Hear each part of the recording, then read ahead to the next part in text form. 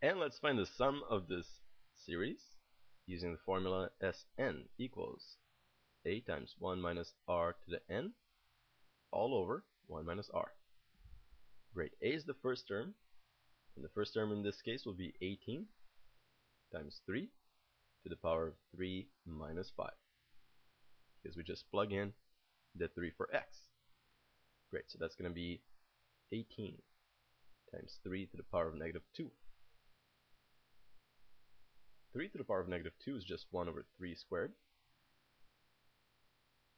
3 squared is 9, so 18 times 1 over 9 is just 2, because 18 divided by 9 is 2. Great, so that is the first term. Now what is r? What is the common ratio? In this case, that's just going to be 3. Now, it doesn't always represent that number. It could be different if we have something multiplying x. But in this case, we don't. So it's just going to be 3. What about n? What is the number of terms?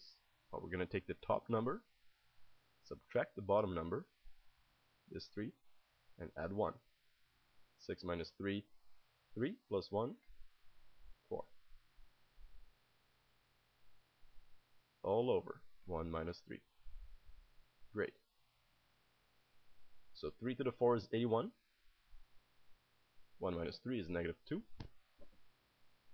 2 over 2, just 1.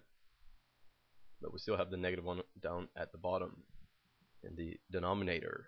So 1 minus 81, negative 80, divided by negative 1, which is just positive 80, which is the sum of this series.